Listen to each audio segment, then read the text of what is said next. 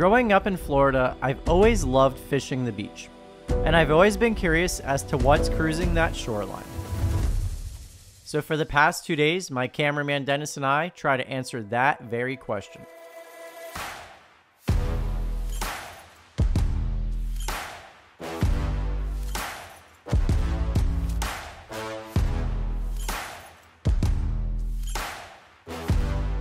That's a big one, Dennis. That's not a little one, dude. And the amount of life we saw was pretty incredible. All right, guys, so it is an absolutely gorgeous day here in South Florida. A lot of snowbirds on the beach. Struck out at the first one. We didn't really see much. Dennis flew the drone south, flew the drone north. Pretty little reef, but no fish, no sharks, no nothing, no signs of life. So what we're gonna do is, this is the southernmost end that we're gonna start at. We're in like the Lake Worth area, and we're gonna just continue driving up north, hop in the truck and go. Welcome to the Land Shark Mobile. I was telling Dennis, I know I'm gonna love this video. A lot of times when we film offshore, I feel like it could be such a monotonous image. It's just very repetitive. All you guys see is the boat, but I like these little adventure type videos where we kind of show you guys a little bit of what South Florida is like. So this is A1A. This is the road that runs up and down the coast, for those of you guys not familiar. Okay, beach number 2, sending the eyes into the sky.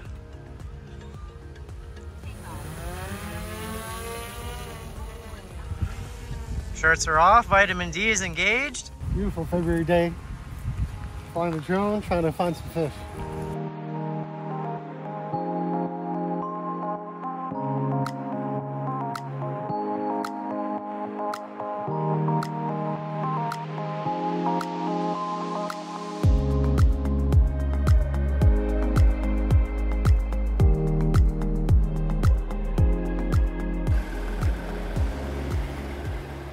Okay, so the area we're in right now, this is the south side of Palm Beach. Big money, old money. Gorgeous area. Unfortunately, there's not a lot of, it's almost non-existent the amount of beach access is, but this is a really well-known spot for the Blacktip, so we're just driving up and down A1A. You know, Dennis made a good point, it's February, and it is gorgeous, guys. It's like 72 degrees, perfect temperature. I know a lot of you guys are shoveling snow up north, but hopefully this brings you some joy, seeing this crystal clear blue water. Every single beach we've gone to is just packed full of people. Everyone enjoying the sunshine, so we're gonna look for another spot here. All right, guys, we got our first visual. Check this out. Dennis has the drone up. If you look on the drone right there, there it is. There's the man in the gray suit. That's what we're looking for.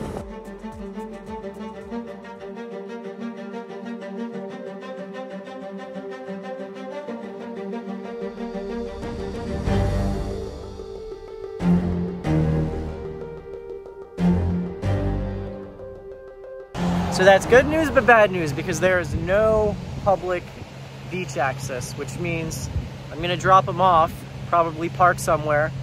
We got the bike in the truck right there, and I'll have to bike over there, but it's a nice beach with nobody else on it except some sharks. We're gonna be on them. All right, boys and girls, just biked about 4 miles from the nearest public parking, and we made it to the beach. I'm going down the trail right now. Here we are, the promised lands, where we saw the sharks on the drone. Dennis and Yames are already on the beach. When we put the drone up in the air earlier, we saw the sharks at this very beach.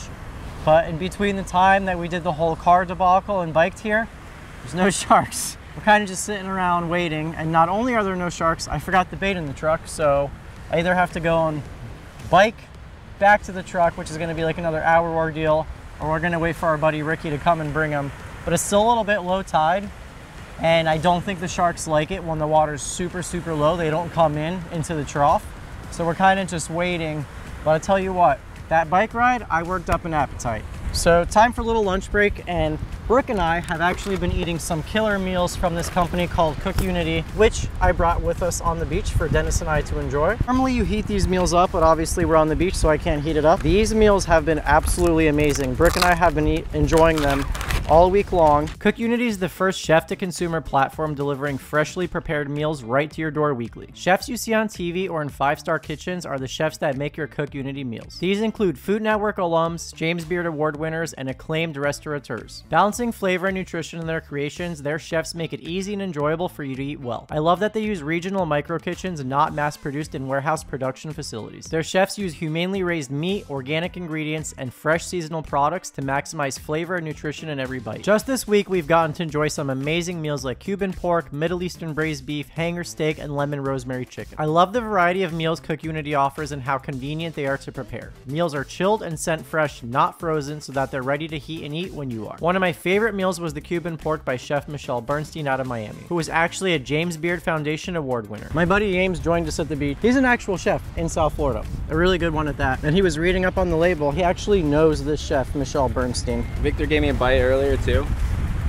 Usually meals like this aren't seasoned well. This one is seasoned very well, and I would definitely order these. It was delicious, no BS. You guys know we take our food very seriously on this channel, and it's just nice to be able to incorporate some new recipes throughout the week. So if you guys want to try out CookUnity, go to cookunity.com/Landshark50 or click the link in the description box below and use code Landshark50 to get 50% off your first order. Big thank you once again to CookUnity for sponsoring today's video. All right, so yesterday you guys saw us leave off in the Palm Beach area.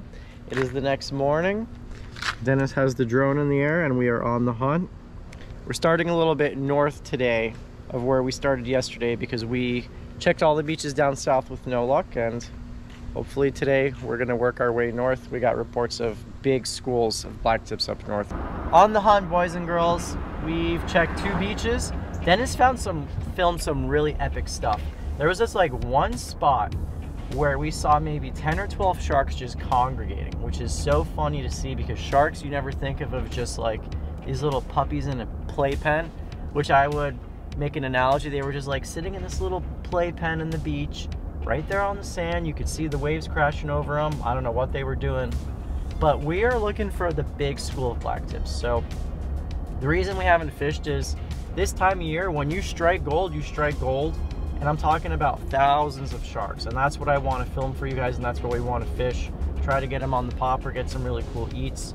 So we're headed north to an area known as Stewart, and we'll see if we see them there. If not, we'll work our way south, but that's why we started really early today, to try to put a good story together. Chef James is in the back, and that's all I got. One undersized, let go. Oh, okay.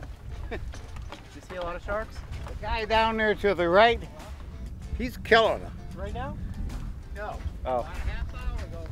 So that was a good report. We've been filming all day, getting some...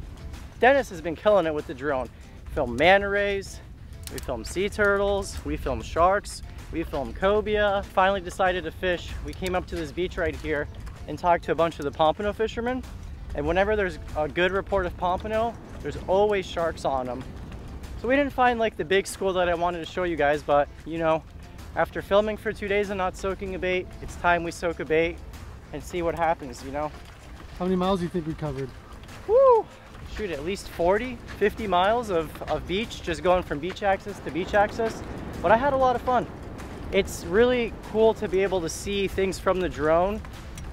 And you know, you see all these people at the beach paddle boarding and surfing and just enjoying the water, and it's like they have no idea what is just 20 feet outside of them. Just the coexistence of humans and nature. It's just like, you know, the meeting point of the beach. It's just cool to think about. So we're gonna get baits out here. We got some cut bait, and actually one of the beaches that we were at earlier today, James caught a little mackerel for bait. So there's no better bait to use even for sharks, because people think that sharks aren't picky, but I can tell you right now, they can be very picky, than a fresh bait. Whatever they're eating in the area is the best thing to use. So you know what, we're gonna be able to get 3 baits off of this guy. Nice little tail chunk like that. Don't need it to be very big. Fresh mackerel. I got about 1.5 foot of American fishing wire. Mustad circle hook, not a very big hook either. You don't need a huge hook for sharks.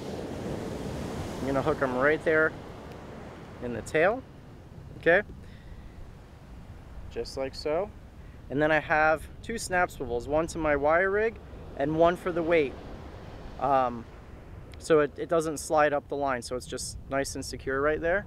And then we got some heavy mono leader, so that way when we go to leader them, it's really nice on the hands to be able to grab them, because when they're in the trough like that, you want something to pull on rather than light line.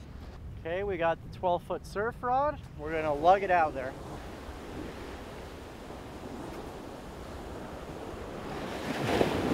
Our bait's right there just past the sandbar. This beach, you can see the waves aren't breaking, so it's really deep, which I like. I like deep beaches for sharks because I don't think they like to be in shallow water.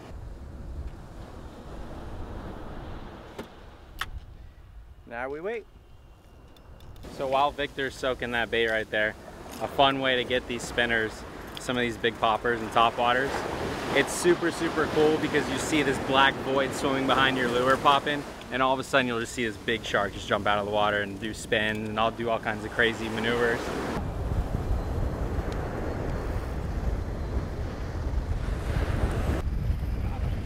Charging the beach. So I put the mackerel head on there thinking that I would be able to get away from the bluefish, but that's not the case. But he's gonna be. We got bait! For a good shark bait. These teeth. Things will destroy Good job, your Chef. These things Great will destroy job. your fingers. So we left the beach that we were at earlier. Water was really murky and it started to get really windy, and we just weren't seeing the blacktip, didn't get any bites. So we came back down south to where we saw the sharks really good. And as soon as we got here, Dennis put the drone up, immediately started seeing sharks really close to shore. So James and I both just cast out a bait. I'm gonna try to get one on the popper. That has been a goal of mine. I've never caught a blacktip on a popper from the beach. So if there's a time and place to do it, it's today. So we're gonna try to give it our all, and I'm really confident because the sun's going down and I feel like now is when the sharks are gonna come in shallow to feed.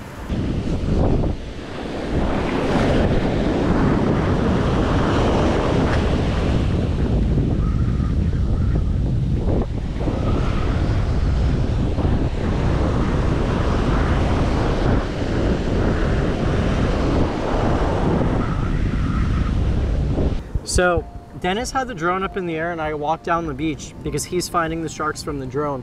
And I saw him going up and down with the drone, so I'm guessing that's where the shark was, and I kept casting underneath it. He said he got some good video of them coming up, investigating the popper, but he said that one of the pops attracted them, the other kind of spooked them. So I still think there's a little bit too much light. It's around 4 o'clock, but as that sun sets and it just gets darker and darker and darker, I think they'll get more and more comfortable and really aggressive. Still soaking those 2 baits, but I really do think it's like a dinner bell. As soon as you get that low light conditions, they come in from outside of the reef and past the sandbar and come in real shallow to feed.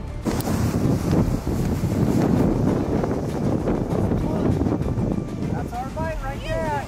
We just got picked up again, put into free spool, seeing if he's gonna come back. My line's super slack. Like he's charging the beach or I got cut off. Oh, there he is, there he is. Come on, come back. Eat that bait, eat that bait. He's running with it.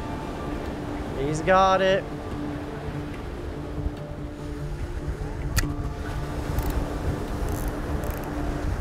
Dropped it again.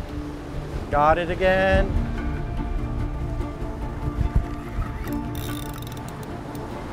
Come on. We're not losing you this time. We got him. There it is, jumping like crazy. Hey.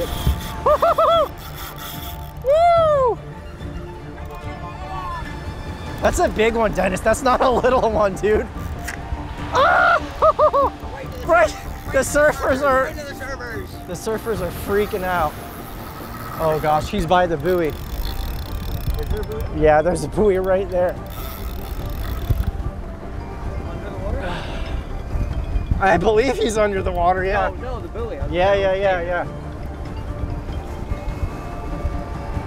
I think he's inside the buoy, though. Yeah. So there's He already made the turn to go down the buoy. Yeah. There's a buoy out there, guys, so I had to turn him before he got to the buoy. All right, awesome. Victor put one on I think this is a big blacktip. It jumped and it was not small. They are such a sick animal. I love when they jump like that. So there's two kinds of sharks that look like blacktips on the beach, blacktips and spinners. 90% of the ones that we see on the beach are blacktips. And a lot of people don't know. They think that it's spinner sharks that jump, but the blacktips will jump too. Put on quite a show. There's 3 guys surfing out there. And the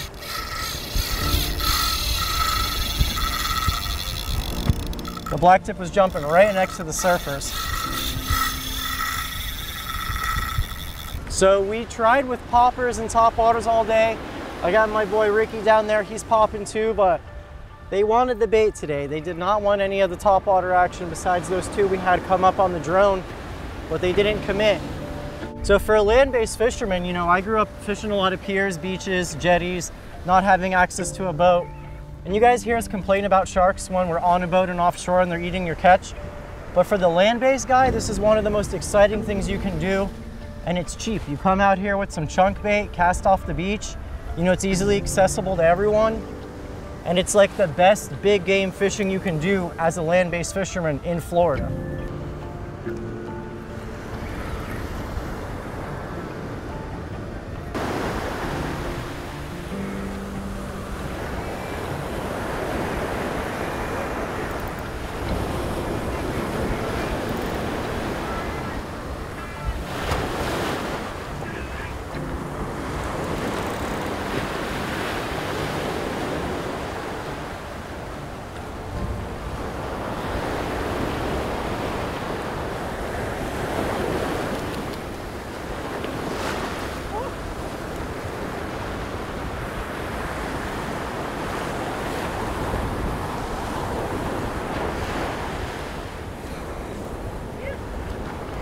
Ready? Thing's chunky, dude. That's a fat one. It's full grown. Really fat. Look at them hop up. There it is. That is a full grown blacktip right there. Angry, angry shark. Look at that. Look at those chompers right there. Beautiful, beautiful animal. We got Mr. Ricky from New Jersey on the net, or on the leader job. Thank you. Right. Fresh out the water. This guy's too much. The first time I ever did a blacktip catch and cook was with Ricky. Came over to the house, we had a good blacktip barbecue. Teriyaki was delicious. Yeah, we're doing So shark schnitzel this time. Ooh. Yeah, you coming? Schnitzel. Yeah, if I'm here. All right. Down. So, guys, we got it done. Blacktip is on the beach. That is a full-grown blacktip. They don't make them much bigger than that. That is a girthy one. Normally, you catch them, they're like 30, 40 pounds. That thing is every bit of 60. Just real dense animal. You guys see they put up a really good fight. And we are going to harvest this shark. You are 100% allowed to do so in the state of Florida. 1 blacktip shark per person per day for a licensed Florida fisherman like myself. There are lots of these sharks. Florida does a really good job of managing our shark population. Despite what you hear around the world, our shark population in Florida, very well managed. And that's why we're able to consume fish like this. Anytime you catch a shark, they're really good to eat, but you have to make sure you dispatch them. So what I'm gonna do is, what you guys aren't gonna see, I'm gonna cut the head off, I'm gonna bleed it, and I'm gonna gut it. Because sharks excrete ammonia and a bunch of other nasty stuff through their skin. So we gotta get all that out of them, kill him so that way he doesn't suffer. And we're gonna get the core, put it on ice, and fillet him up. That's all there is to it. All right, guys, it's the next day, and I had the blacktip shark core. This is what we would call the core, sitting in the cooler overnight. Got it nice and cold. Big, thick animal, so you want that, that meat in the center to really relax. You know, any wild game or any protein, you let it sit on ice, that meat relaxes and it doesn't get so tense. It loosens up. You guys see that the gut cavity is removed, the fins are removed, the head's removed, the guts and everything, and that's what we did. I just don't show it on video because I feel like it's gonna do more harm than good. It's gonna turn a lot of people away, and it's just, I think, something that I enjoy watching, but a lot of other people won't, and I don't wanna get demonetized. So I've filleted few sharks in my day now, and the best way I've found to fillet them is from the inside out. Shark skin is like sandpaper. You will cut yourself so easily. If you listen to this, it is legit like sandpaper that you would get at Home Depot or Lowe's. So it dulls your knife when you fillet it from that side. So now that we got our core, I'm gonna fillet it from the inside out. Sharks don't actually have bone like a proper skeleton. They have cartilage. So it's kind of hard to feel where exactly you should be cutting, because like a normal fish, has a flat skeleton. Sharks, it's almost like a triangle that comes up like this, which you guys will see once we fillet it. And there's no like distinct bones. It's very soft cartilage, which is kind of crazy because for such a rugged animal, you would think that everything about them is rugged, but they got a pretty soft skeletal system. And I'm just going where I would think that the cartilage is. Kind of right along the center of the fish. So if you see right here, this is his spinal cord. You see how easy it was to fillet it up from the inside out. But now to get through the skin, I'm using a knife called a Dextreme. It is a dual edge knife, so you got a tiger edge actually. It's serrated, so it's perfect for things like this with sharp skin or bony fish like snapper, grouper. So I'm going to use the back side of the blade to get through that hard skin. You see how he easily, literally went through there like butter, and that's because of that serrated side. It's really good for rough exteriors. Like I'll show you guys again. So using the back side of the blade. This one's a little bit tougher. Saw right through it, right? Now, my normal side of the blade is not getting dull. So like I was saying, the shark skeleton is not really flat. It's kind of more comes up like a triangle, which you guys can see right there. It's kind of raised. This is where that center would be. So you can't really go flat about it. Okay, so for this one, I'm gonna go from the inside out once again. Let's see if we could get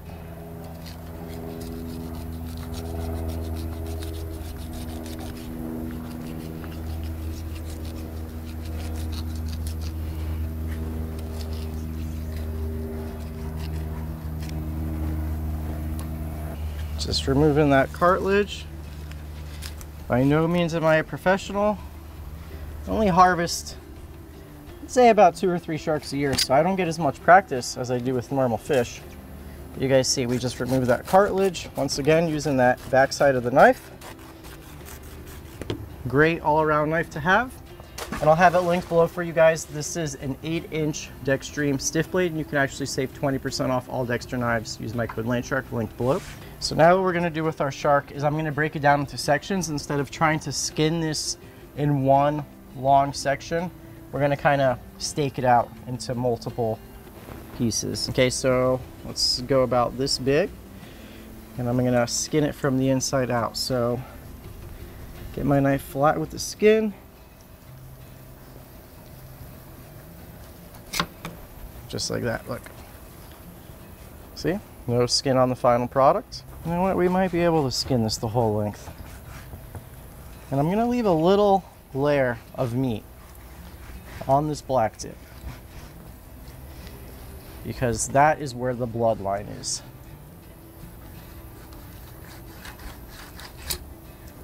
Sharks, unlike fish, have a very thick bloodline, and you don't want that in your final products. Shark is definitely something novel that I think most people in their lifetimes have probably never eaten. I think it's really unique, and to be able to say that you can consume a wild shark in Florida. But if you guys look, they're very firm. The texture is really firm. They don't smell at all. If you've ever had smelly shark, I guarantee you it was not harvested and prepared properly. Like I said, you gotta gut these things and bleed them immediately, put them on ice. You treat them like any other wild protein. You take care of it, you don't treat it like a trash fish, and it's gonna shine on the dinner table. And that's exactly what this shark does. This is not the first or second, it's the 3rd time we've eaten blacktip, and I guarantee you it's gonna be a hit with the family. So excited to cook up some shark schnitzel for you guys. I'll see you there.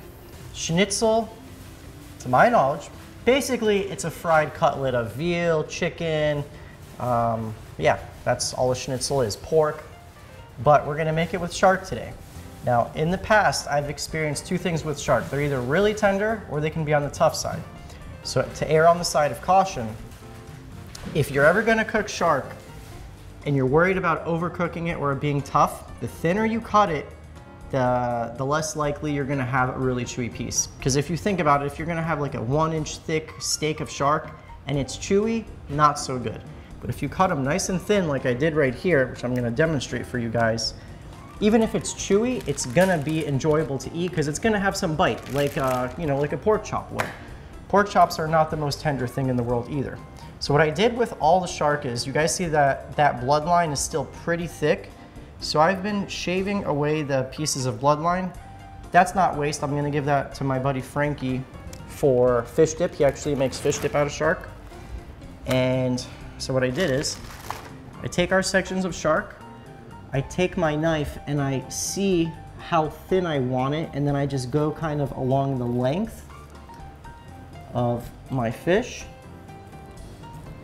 And I've just been making these nice long sections like this. So you see they're relatively thin, and it looks like a big veal cutlet or something. Real pretty meat to work with. So now, super simple batter. We're gonna go into a little flour dredge. And I didn't season it because I'm using some seasoned breadcrumbs, and we're also gonna salt it at the end. So just a little flour into the egg wash. How many people you think are making shark schnitzel in the state of Florida right now? Not just the state of Florida, in the entire country. I'd say the numbers are pretty low. And then this is a mixture of panko and Italian seasoned breadcrumbs, because if you use straight panko, they get really crispy. They're the best for crispiness, but they don't have any flavor. Italian breadcrumbs are, you know, you got little bits of parsley in there and onion powder, garlic powder, so it's already a little seasoned, so it just gives it a little more flavor. That's why I like to combine the two. That way you get the crunch and you get the flavor at the same time. And you gotta make sure you flip these babies over 4 times. I see people and they do it once, twice, You gotta make sure you get, look at that. You see that coating? We don't mess around with the coating in this house. Cooking outside so we don't stink up the house. Avocado oil going into the pan. We're gonna shallow fry this, so we're not gonna deep fry it. You know, we're just basically coating the bottom of the pan. Oil's nice and hot, into the grease we go.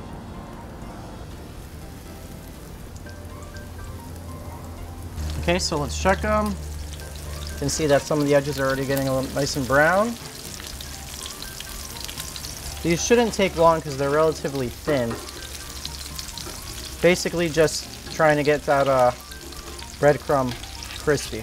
A few of the pieces like this one right here, I can see it's kind of curling, and I can see that that protein is really tightening, so I don't know if maybe it's just this section of shark that's a little bit tougher. But some of them are staying nice and flat, and the meat is relaxed, but some of them are kind of curling. So we're gonna start to take the ones that are done off onto the wire rack right here. Wire rack, great way to make sure that anything you fry stays crispy and doesn't get soggy, because that bottom of that fish or whatever you're cooking can breathe and it's not getting soggy in its own juices.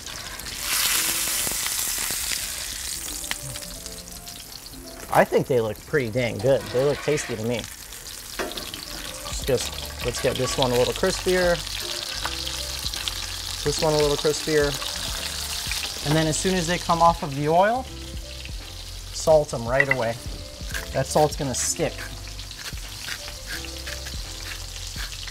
Look at the color on this one. The first ones were a little bit uneven. I overcrowded the pan, but that is the perfect color right there. So we're gonna finish up this last batch. Gotta work on some mashed potatoes and salad in the kitchen.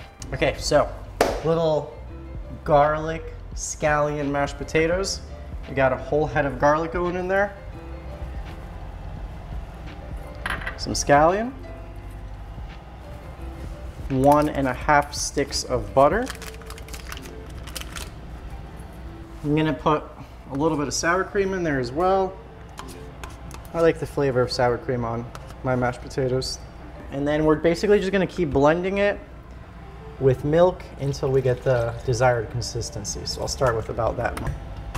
Now the fun part. I'm gonna do a little spring mix salad. I got some beautiful red grapes as well as some grape tomatoes cut in half. Gonna give them a nice amount of olive oil, some balsamic glaze, good pepper, salt, fresh lemon juice. I also added some candied, I think those are pecans, some candied pecans, spring mix salad. It might mean something. Look at these blacktip sharks. They look good. Nice schnitzels. They look good. They do look like schnitzels, don't they? Well, that's what I made it for. Yeah? It's a schnitzel, yeah. So try to say shark schnitzel real fast. Shark schnitzel. There you got it. I was choking up on video yesterday trying to say it. Okay, guys, it's ready. So we got our garlic scallion mashed potatoes. We got our shark schnitzel, and then our spring mix salad. First in line, always. I'm first in line, man, because I see that big shark schnitzel there. It's got my name on it. Right here, look. Nothing to grab it with, so I'm just grab it with my hand. Where's the tongue? I I left the map for you. Here, use this. Oh my gosh. This looks good, man. This does look good. Doesn't it? It feels like it's good for you, too. I could probably manhandle through it just to taste it. Let's see. Shark schnitzel. Thank you. Super good. Damn. Super good. And it's also, you don't, like schnitzel is a different way that we don't often have. And shark turned out really, really well cooked this way. I'd say catch yourself a blacktip and make some schnitzel if you can.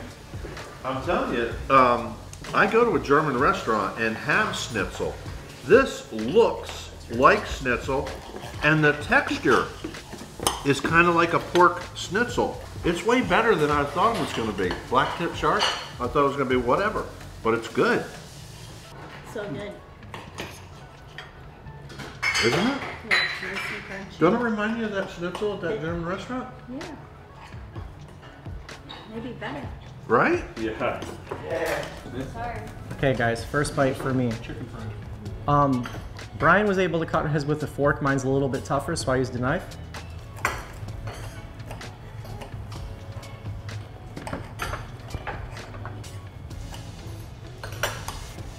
It's damn good. The beauty of a lot of fish, people like the flake.